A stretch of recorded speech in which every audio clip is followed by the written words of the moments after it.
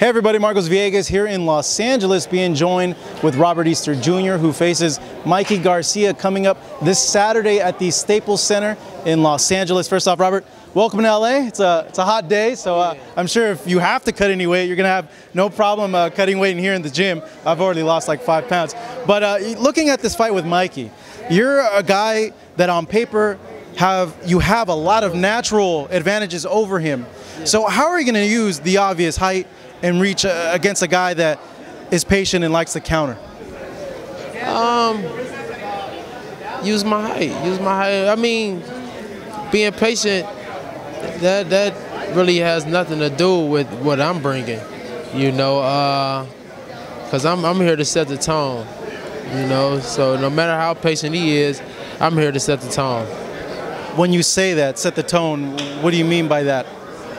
Set the tone and the pace of the fight, you know. I'm working at my own pace, you know. I'm not working at nobody's pace. I'm not going in there waiting. I'm going there and doing what we're supposed to do. In terms of Mikey Garcia, the fighter, and the skills that he has in the last 2 performances that he's had, what have you seen him as a fighter? And what would you describe him being at the core as a fighter? You know, he sticks to his game plan. You know, Mikey is a master at thinking. You know, that's one thing he has. He's good at thinking and staying groundful, you know, and figuring opponents out. In terms of figuring him out, opponents have had trouble figuring him out in the last few fights. How do you think the fight will end up unraveling the night on Saturday? Like, how do you really see it going in your mind, and how do you unravel that puzzle that is Mikey at this point? Fight my fight. You know, fight my fight. The game plan we stick to, you know, it don't matter what Mikey comes with, you know, we have answers. You know, like I said, if I fight my fight, everybody has to try to figure me out. In terms of the training camp, I know that it was a very hard training camp. Let us in a little bit on what was done, what was new in the camp, and how was it different from the other camps that you've had? Being away from home, for one, you know, being away from tons of distractions, and I really got to focus on myself this camp. Just focus on me, myself, and boxing, becoming a better boxer, sharpening my skills, and working with my dad and Coach Cunningham. They was on me every step of the way. You know, we just stayed dedicated and working on my skills, working on my advantages. That's what we worked on. What do you think it's brought out of you? Well, we'll tell that July 28th. Now, you do have Adrien that fought Mikey. I'm sure that you and him have spoken a lot about this fight. What has he told you about his experience fighting with Mikey? We haven't talked about this fight one time. Oh, really? No. No? Why not?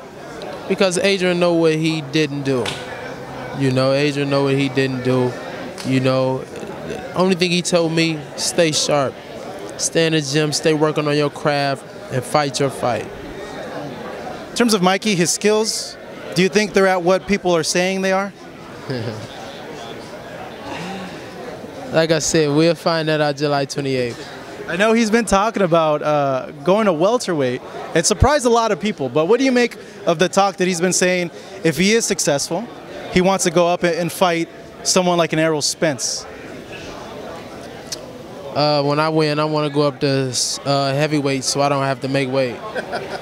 I'm already there. Trust me, it's greener pastures, my man. It's great being able to eat and not have to worry about anything. You know, but at the end of the day, what would a win mean to you, and getting a win over Mikey mean, and also being unified champion? It's going to put the spotlight on me, and it's going to show everybody who Robert Easter really is, you know. The skills that's going to come out in this fight is going to show because of Mikey, you know, what type of fighter he is. You know, it's sort of like a chess match when you got 2 skillful fighters in there, 2 champions going toe-to-toe. It brings the skills out of both. Does it go 12, you think? Is it a performance where you feel you'll dominate and it'll go 12, or do you see yourself stopping him? Of course I'm a dominate, you know. If the knockout comes, if a stoppage comes, it comes. But you will see the skills that I have.